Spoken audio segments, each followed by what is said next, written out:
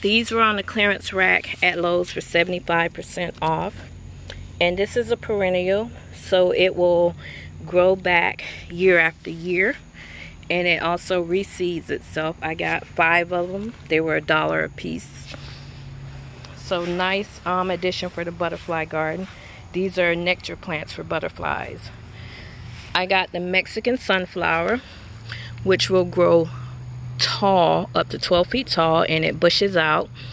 But it's also a nectar plant for monarch butterflies, and that's why I wanted to add it to the garden.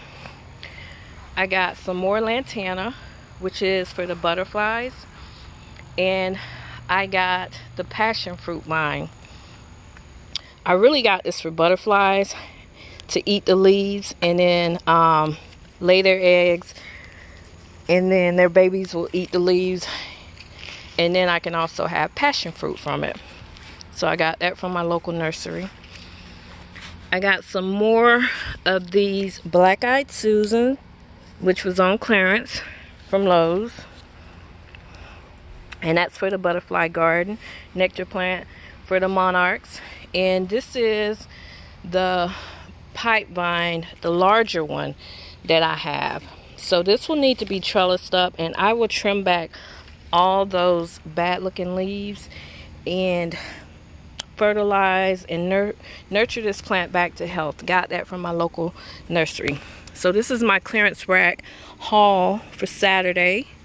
I spent really absolutely nothing, and this is the perfect time of year to get into your local garden centers and local nurseries and look for those perennials that they put on the clearance rack you can add to your garden.